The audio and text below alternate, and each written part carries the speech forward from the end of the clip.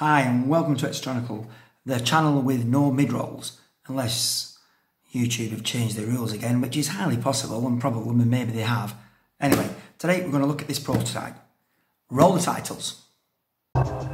Is that it?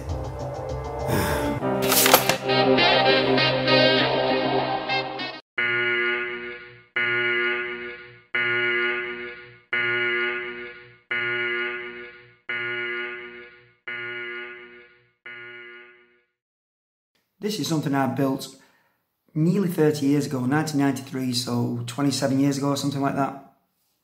And this prototype, we'll see if we can guess what it does in a bit, but we've got a speaker grill, we've got a couple of sort of input, DIN sockets here for whatever they might be for, and we've got a red switch of some sort there, and a couple of dials and what looks like an earphone socket.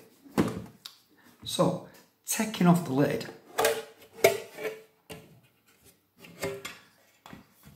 we can see we've got a small computer system. I'm not going to get a pointing device. And yes, we've got everything that constitutes a computer system. We've got some ROM, we've got an EEPROM here. In fact, I need to put some sellotape over that. This was stored away probably, last time this was powered up was about 94 probably. But we've got an EEPROM, we've got some RAM, which is, I'm trying to remember, this is a 64K EEPROM. And this is 6264, that's going to be 64 kilobits. So kilobits, so divide by 8, so that's going to be 8 kilobyte of RAM. We've got the venerable, we can move the cable out of the way, we'll just disconnect that for a minute. We've got the venerable 6502 microprocessor, or the 65CO2 version here. Had a couple of extra opcodes also in the C version, if I remember correctly. Or was that the Rockwell version that had the extra commands in? I think it was the C version. Let's pop that back on. In fact, no, I'll leave it off. We've got lots of decoding logic, and you can see it's all been put together with a lot of, all the buses and everything are just wired together with the shortest run of wire I could. I actually, before I opened this up yesterday when I found it in the attic and I was looking for something else, as you do, I could have sworn I'd wire wrapped this. But obviously the passage of 20 odd years since I've last looked at it, I hadn't wire wrapped it. I've literally just got some big piece of strip board and we've wired it up with these cables here. So I think I've gone for grey for signals, and data buses are grey. Anything that's orange, I don't know why I didn't have red at the time, but anything orange is just power lines, and black are obviously ground lines as well. So yeah, we've got a lot of decoding logic here for the various bits and bobs on the board. These are, I think, transceivers. Are they 275? I'll just get my magnifying glass. So just slightly off your camera, I've got my magnifying glass. These are 245s. Yeah, they're bus transceivers. So they're tri-state devices. They can accept, they can send data out, they can buffer data out, buffer data in, or go into high state, and so there's no actual, or they can go into high impedance state, so they're not driving the bus at all. So they'll be going straight onto probably the data bus. Yeah, these will be onto the data bus of the 6502. There's two of them. Did I need to buffer the address bus? You wouldn't normally buffer the address bus unless something else was also driving it. And then you need like a bus control. So I can't remember what I've got to. I've got the circuit diagram, I'll show you that later. I've got all the documentation for this. So what else have we got? So yeah, logic chips, which obviously you would fit onto one single uncommitted logic array back in the day. But when you're prototyping, you actually just go for the actual logic chips. What have we got over here? We've got a little, it's a 5555.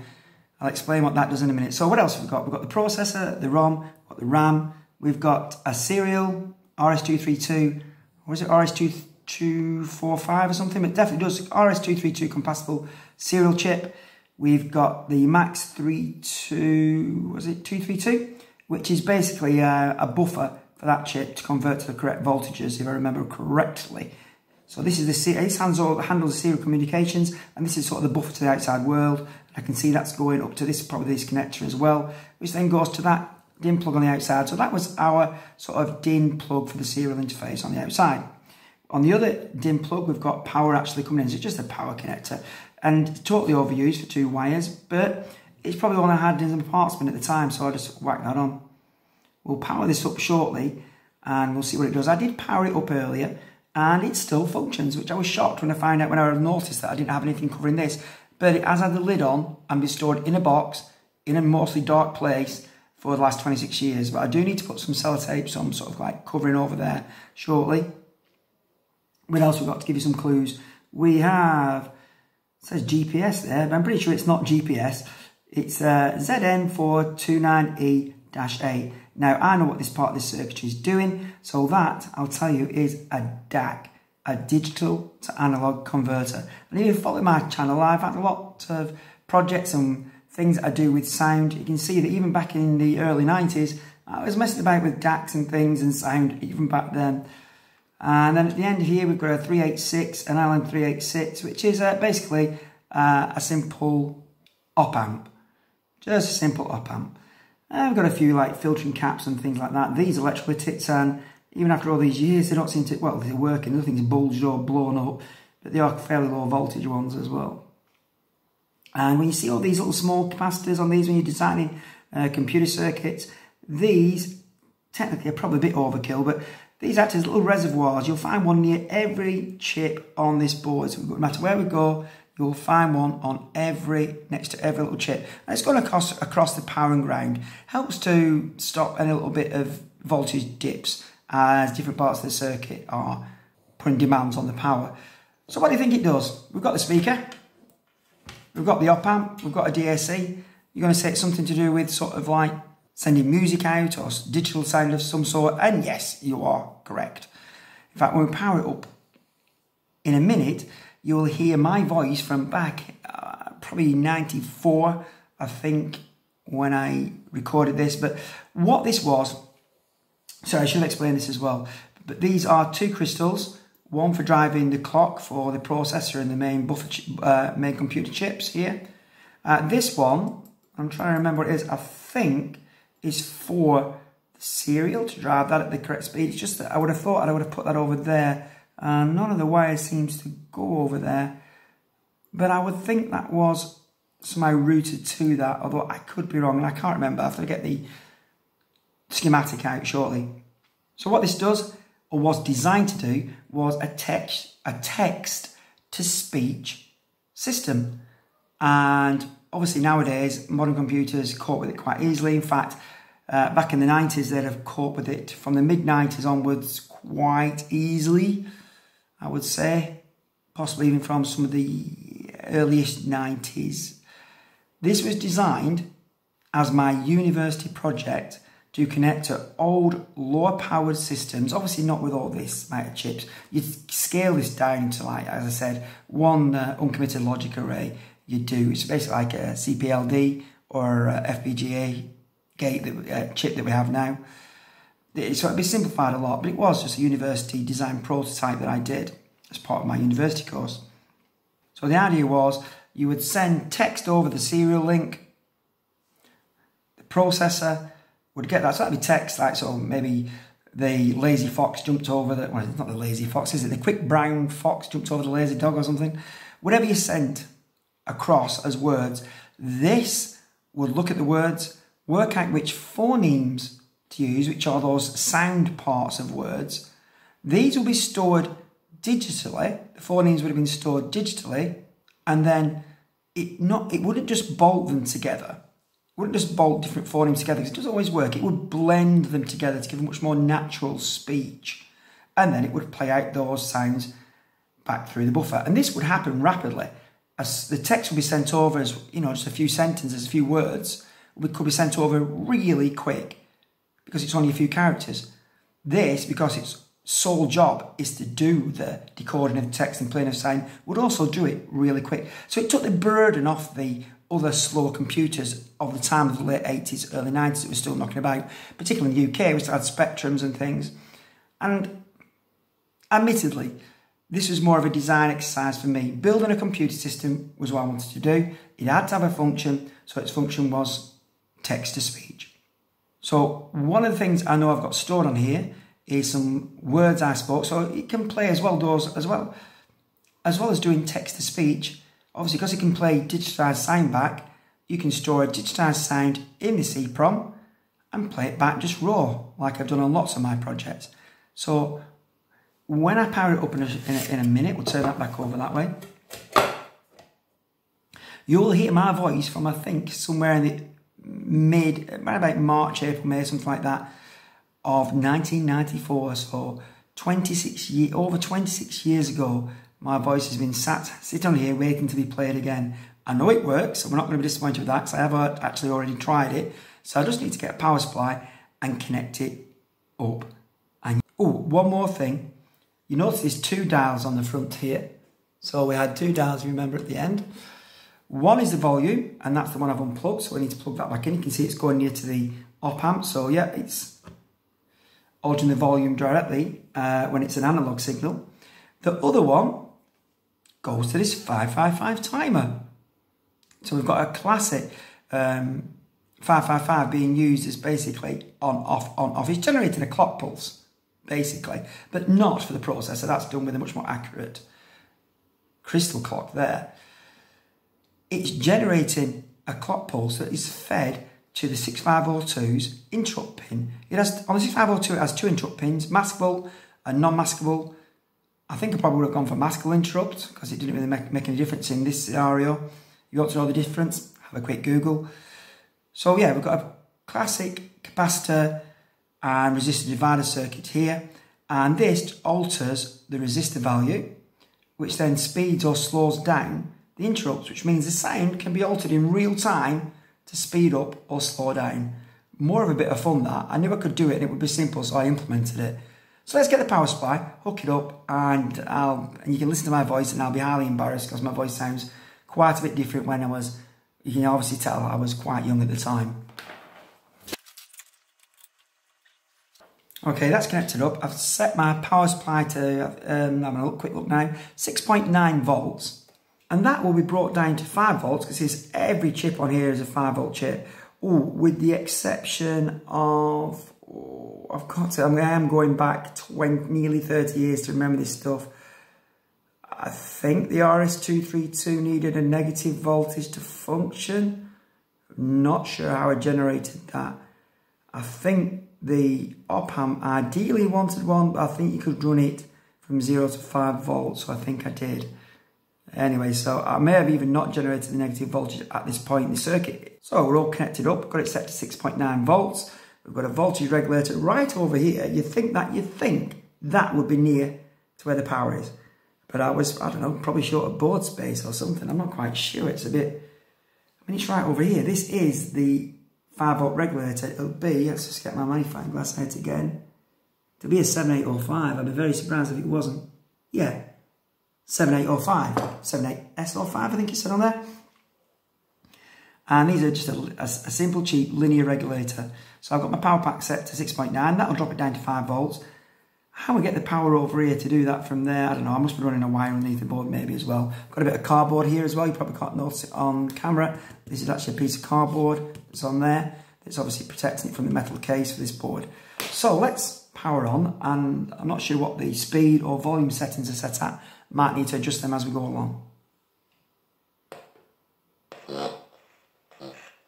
Yes, that's set to a really low speed, so we'll speed that up, turn the pitch up, which is this control here, which will send more interrupts through 6502, and the sound will play back quicker.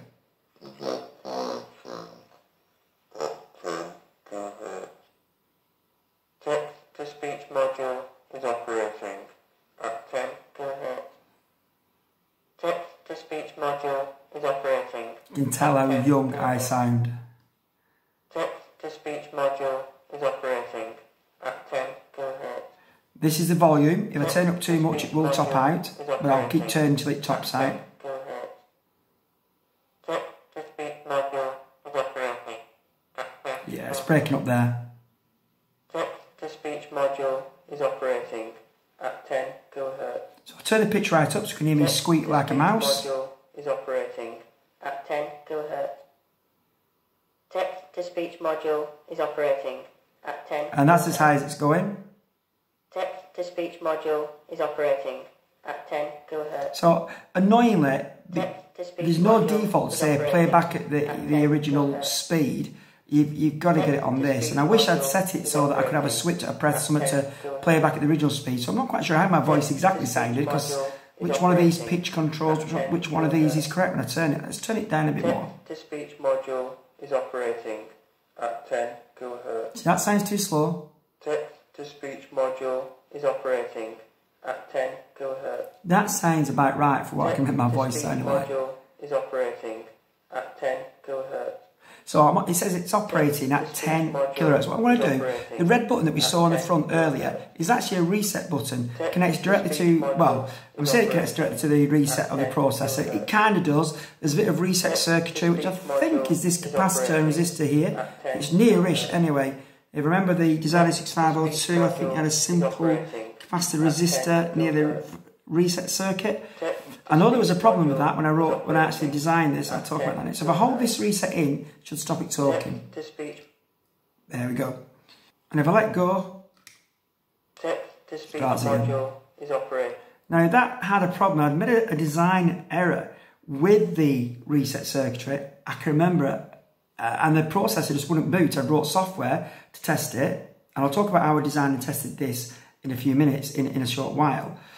But when I first got the processor got on there, got some ROM, I'd written a simple program. It was probably to flash an LED, as they often are. I had the reset button there. And there was a design issue with this reset circuitry. And because I soldered everything up, I couldn't be bothered trying to change it. I actually managed to be able to get around it in software. So when you plugged it in, you powered it up, it all worked, which was one of my initial tests. I didn't wire all this up and then test it, by the way. There was a structure to how I built and tested this. I powered it up. From cold start, it would work from putting your power in. But if you pressed the reset button, it would hang, and it wouldn't work then anymore. The minute you press the reset button, it would hang. And what was happening, if I remember rightly, the edge, so when this resets and it resets the processor on a reset pin, I think the edge of the, remember now, what it was, the switch was doing debounce. I hadn't debounced the switch. So switches need debounce, because when you press a mechanical switch, you think it's just connected simply, and when you let go, it disconnects simply. It doesn't. The metal at touching, it's like it's bouncing off the surface, causing multiple ons and offs. And this would actually cause a problem. These multiple resets on that pin as that switch bounced was cause problems. Now you can debounce switches with a capacitor, and for whatever reason, I thought I can't be bothered. And so actually in software, I managed to do something. So, and I can't remember for the life of me what it was, where it would start the reset procedure and I would set the processor running in a loop for, I don't know, a few tens of seconds or something. And then I would come out. So yeah, when it first got the initial reset, what I then did, I remember now. I remember when I mean, bear in mind, I'm going back a lot. When it gets the initial reset, the processor immediately stops further resets from happening, because you can mask the reset in software. So I'm on 6502. So I masked the reset, so I couldn't get any further resets to this processor. So further bouncing of this switch will not continue to reset it. It was reset. I stopped the reset happening, went into a loop that waited for, I don't know, probably two or three tenths of a second or something. And then I released that reset. And by that time, the user has released the button. And it would then reset, and then it would carry on normally, like getting multiple resets. So that's an example of sometimes fixing things in software afterwards. So we'll just switch the power off to this, and we'll just disconnect the power from the power supply. So you can see it looks reasonably complicated, and it was. When I built this, and it did build and work almost right away. I only had a couple of glitches, like I just mentioned. The reset was an issue, and that was a very late design. That was one of the last things I built onto this. So I just fixed that in software. But when I built this, if you look, everything's socketed. Oh, and the EEPROM's in a ZIF socket, a zero insertion, easy for me not to say it, a zero insertion for a socket. So we pop the lead up like that, and that would then go into an EEPROM programmer. and I'd program it, and I had an ultraviolet eraser because that's what it needs when you're actually erasing them. I'll put that back down and that locks the pins in place. So I can't remember exactly what I did, but roughly at the time I think I wired up obviously the 6502 probably first, probably the ZIF socket got soldered in as well. I would then have connected up the buses, and then I literally did continuity checks for each of the sockets. I would go via the pin, so if this was say D0 for data bus bit 0, I would check that on this. I would check for continuity, I would check that there were no shorts, so I check other pins as well that were nearby. And it was a slow process, but it proved worthwhile because it did literally almost work first time. So I'd do that, put the RAM chip in, wire up the bus for the RAM chip, check continuity again, did all the logic gates and all the logic chips. And you can see it's bus after bus. These are probably going to be it's data and address buses all around here. I mean, address bus on the 6502 is 16 bits and an 8-bit data bus. That's a lot of wires. You may say, well, I build my own circuit board. The facilities for me to do that easily were not there, and accurately it was not, especially on this sort of size circuit board. So it was easier to build on street board and do it this way. And so I did all that, checking for continuity, etc. And then when it came to firing it up, I'll have had the 6502, I'd have had the ROM chip, I'd have had a simple LED, probably locked onto one of these gates, something. And I would have been writing some code and checking. I had a logic probe at the time, don't have now actually. And I'd have been checking data and address buses to make sure it seemed that the 6502, the 6502's heart was ticking. And yeah, it did first time, if I remember correctly. And then I would have added the RAM and some of these support chips. The next bit would have been the digital to analog interface, because then I can actually get sounds out. And later on I would have added the pitch control, and the volume as well would have been added as well at a much later stage in the final parts of it, making sure everything else was working. So I never did finish it completely. I never did it so it did the text to speech thing. It just stopped at that digitized sound. That's as far as I got with it. And then it got stored away. I finished at university and I moved on. One of the other problems I did have, everything worked. The processor was ticking over nicely. It was executing code. I could send digital code, digital numbers to the analog to digital converter, and that would all work and get the right voltages out. That had all been tested and working. And then I came to actually put the sample speech in, and I used a much more powerful computer at the time to record the speech and digitize it.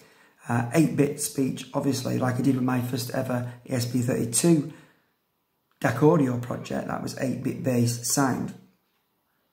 I sent the 8-bit sound to the DAC, to the circuitry, and I got absolute garbled, horrendous sound out.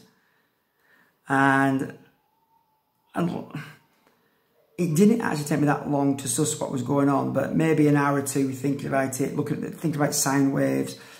Realised, I mean, when I admit I was a lot younger then, I realised that the sound, the digitized sound, was a signed byte. So it had a value, could be plus 128 or minus 127. But the way my circuitry was working here, it could not handle sound bytes. The value had to be between 0 and 255. So that was like, well, I can't change the circuitry now, it was all built in here. So, but all I had to do was to actually convert those signed integers to a range. Instead of being minus 127 to plus 128, I had to move into a range 0 to 255. As long as the waveform was the same, whether it was above the 0 line or, you know, around the or it was built around the halfway point, it was irrelevant.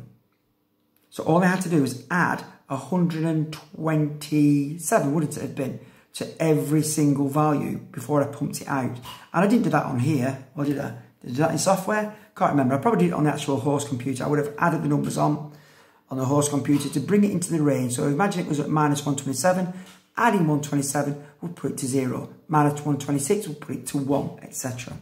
So let's have a quick look at the write-up I did for this. Pop that away. Ooh, got a bit of black sellotape randomly from somewhere, which I am guessing actually, I think that was probably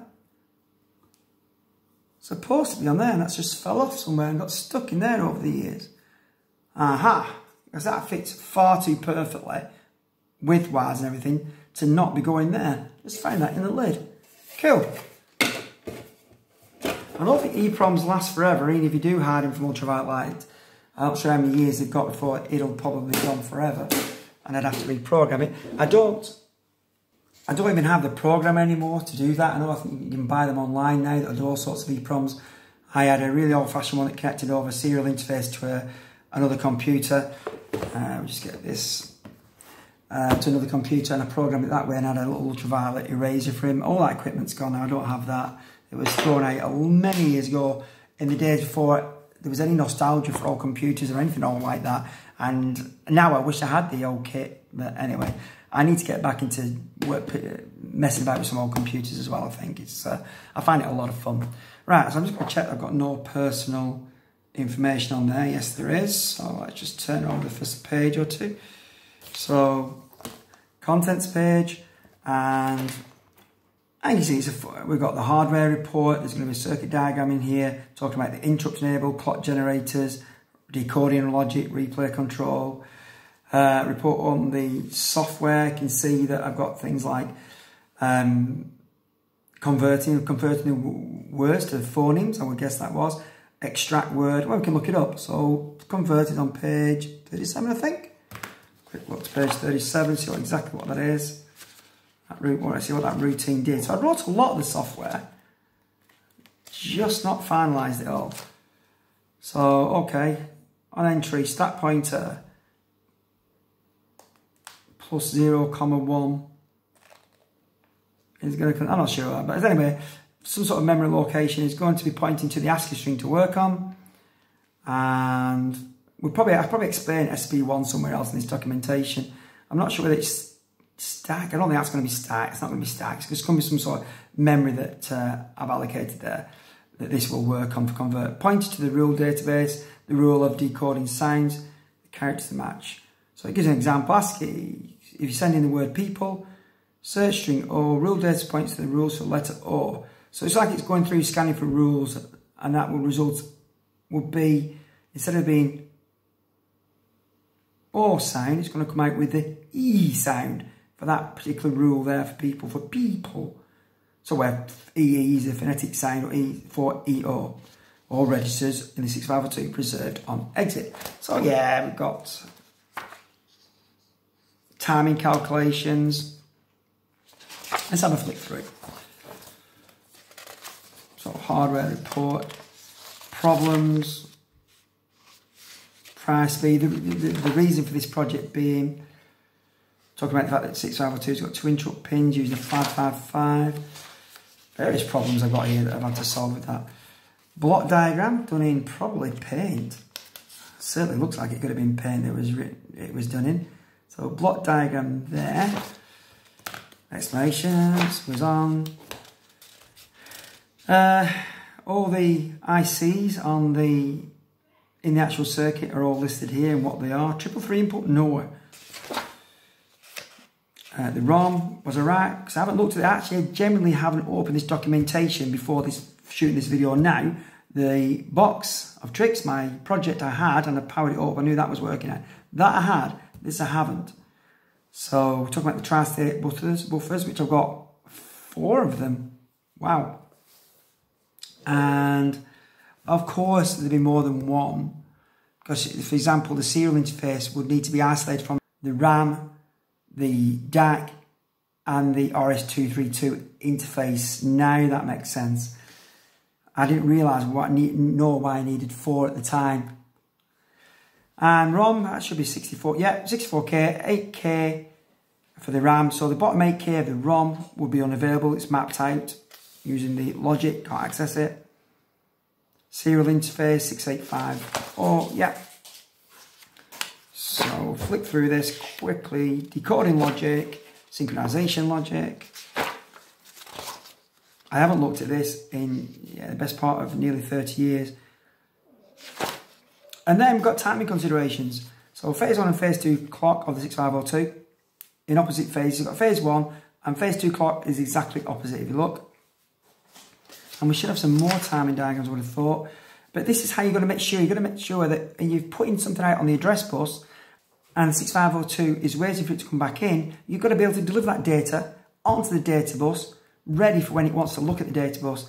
And you're going to make sure you get chips that are fast enough to do that. And that's when all these timing diagrams come in. So I'm talking about the speed I need. So I need to be able to buffer. I'm talking about timing, sorry. So I was saying that the address buffering, this is the 245, LS245 tri-state buffers, will take 10 nanoseconds to switch. The decoding logic for my decoding chips, which was these.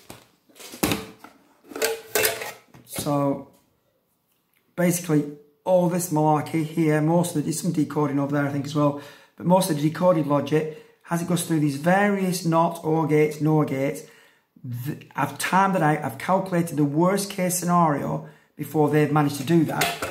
And the worst case scenario was apparently 50 nanoseconds on that. And then 250 nanoseconds for the ROM to respond. And then some data bus buffering, 10 nanoseconds. So I work all that out, giving a total of 320 nanoseconds before I can get the data onto the data bus that the 6502 is waiting for. And that proves that's enough, that's within spec. I'll probably say it down there, what I need. And then I go on and talk about my timing calculations again. So let's have a look. Software report. I'm not going to look at these things, but various design diagrams. Manual pages. So all the routines that are written to handle the code are all here. Convert, whatever, insert, whatever that does. Replace specials. I've gone to quite a lot of effort in writing all this code. Strict morphemes. I know, let's spin through that. We don't need to look at the evaluations. I'm not bothered about that. Speech pronunciation, we'll skip. And then we appendices. So, list of all phonemes for the English language. Version rules, talking about what it's going to match. If it sees a pound, it's probably going to pronounce it as a pound or something like that. So the memory map, you can see 64K. Our ROM is from the 8K to the upper. And then we've got 0 page, which is a bit special on the 6502. I'll talk about that in a minute. And we've got the mapping for the 6850 transmit receive register and controller status register. All this had to be decoded out in that decoding logic, so we could write to these registers, etc. Not committed reflections 6850P, so I haven't done enough decoding logic to bother separating that out. So this is a reflection of that. And then we get into the RAM, so we've got some workspace areas, and then buffers for the RS232 and signed output. So on a 6502, there's first 256 bytes is referred to as 0 page, and it's incredibly important because you can access that and write to that much, much faster than any other memory location in this entire memory map. Whether it's RAM or ROM or whatever it is. When it's trying to access 0 page, internally it knows it only has to assemble an 8-bit address, and it just puts all the other bits on the high part of the bus to 0. And that just saves a cycle or two. And if you've got some tight routines, particularly if you're a games coder back in the day, that will be incredibly important. So this was a highly prized area of memory, making things work fast on 6502. Which meant actually the hardware vectors here are where the 6502 would go to, and it's expecting ROM to be up here to actually know where to start booting in your program area. So it would go to some hardware vectors here. You can see there's 6 used. So 2 bytes for the address of startup, 2 bytes for the non-mask interrupt, and 2 bytes for the RQ. So on startup, the 6502 will get the first 2 bytes at the very, very top of memory, take them, and that's the address it's going to start executing to see where it starts and boots up.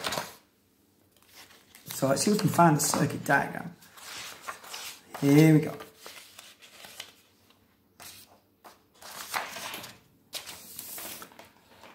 So we've got the entire circuit diagram. 6502, tri-state buffers, if I remember, yep, 2, 3, 4 and 5 are the tri-state buffers, and your various logic decoding here. So this is all done as gates. We've got the NOR gates, AND gates, excuse me, not gates, all decoding down to the various things. So we've got the RAM, the ROM, clock. So what was that other clocks used for? Where's the other clock? The other clock's up here. Ah, that is the 65. This one is the 6502 clock going into the phase 0 clock, 6502 pin. This clock is going, yes, it's going to the serial. I wasn't sure at the time. It's going to the serial. So that's a clock for the serial interface to make sure the serial will receive and send data at the correct rate. Can't remember what that is, but it'll say it on there. This was hand drawn and hand written on. And I'll take some close-up photos as well, so you're probably looking at them now. But all these little numbers were hand put in at the time. Incredibly tiny. At this scale, on this A3 size piece of paper, I did this by hand at this tiny amount. I had fantastic eyesight back then, and I had a pencil that I used to sharpen with a very fine sandpaper. These will have been stencils. And that's it really. Got all the decoding logic, the pitch control, as I've already mentioned there. Yeah, that was the design that I then built into that. There are no changes. What's on here went into there. And a log of generally where things might to go. And it's random other things that are in there. Ah, here we are, software. So let's have a quick look at the software. Hardware test 3. Listings. And a lovely, let's have a look. Is this dot matrix or is it daisy wheel? I need to get, and I can't remember. Let's get my, no, that's dot matrix. I can see the little, not pixels, but I can see the little build-up of the points. Dot matrix. I couldn't remember what it was at the time. Hardware test 1, so a very simple test. Test the hardware. Hardware test 2, testing NMI circuitry, RAM presence, DAC circuits, including the amp. Hardware test 3, to detect to replace pre-sampled signs. Uses nearly all of the ROM, because at 10 kilohertz, even 5 seconds would be in 50k. So yeah, would need nearly all of the ROM. And yeah, there's the code for that. Test that. Hardware test 5. What happened to hardware test 4? I don't know, I missed that somewhere. Testing the serial interface. Don't remember coding that. Obviously I did. And I've got some personal details on there, so they'll be blank type that you're currently seeing. And I think this is the final code. But I just never completely implemented it. I think it was almost implemented. You can see it's 7. There's the convert word, calling more routines, strip morphemes. So yeah, the convert word looks like it's converting to lowercase first. Stripping primary punctuation, strip morphemes, check exceptions, strip periods, and then convert the word to phonemes. I've got to remember some of my 6502 here now. Pull the processor flags, is that PLP? Pull the processor flags. PHA plus accumulator. So I've got to go here for the last one. I think that's push processor flags, push the accumulator. This is all going onto the stack. Transfer the X to the accumulator. So let's start from here. Push the accumulator. So we've saved the accumulator so we can get overwritten by any of these routines. We put the Y to the accumulator, pushing that. So we're transferring, pushing the Y to the stack, pushing the X to the stack, and pushing the processor flags. That's what that is. I used to do a lot of 6502 programming back in the day, a heck of a lot. So yeah, it looks reasonably sized. We can see there's a lot of code there. Yeah, it looks, to be honest, to be finished. But I know it wasn't. It must have been very close to being completely finished. It looks like there's a reasonable amount of data in there. Anyway, that's it for that.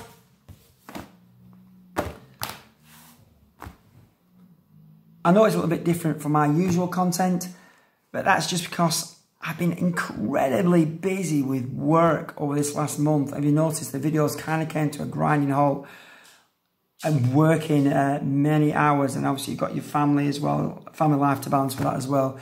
So working on what I want to do software-wise for my channel has not happened. So I just wanted to get out something a bit more different that was quick and easy for me to shoot without any actual coding. So it just took me the time to shoot this and an hour or so to just edit the video down. Okay, so that's it for now. Thanks very much for watching, especially if you've watched to the end of this video, which is a little bit different for my channel. So I appreciate that if you have. Thumbs up if you liked it. Thanks very much for my patrons who still subscribe to me and patronise me, despite the lack of content sometimes. And thank you very much for watching.